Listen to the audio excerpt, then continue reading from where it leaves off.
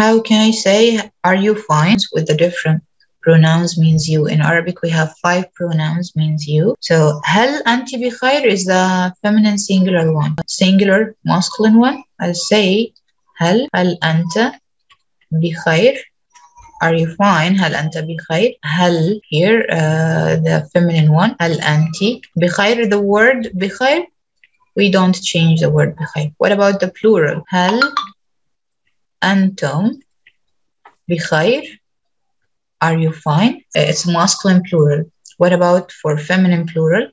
هل أنتن بخير? هل أنتن بخير? And what about the dual المثنى? I'll use أنتما. هل أنتما بخير? Are you fine? So all those sentences means are you fine? What did I do here? I just changed the pronoun means you, because in Arabic we have 5 pronouns means you. أنت for singular masculine, أنتِ for singular feminine, أنتم means you plural masculine, أنتن you plural feminine, and أنتما for dual form just for 2. Okay, so هل أنت بخير? هل أنت بخير? هل أنتم بخير? هل أنتن بخير?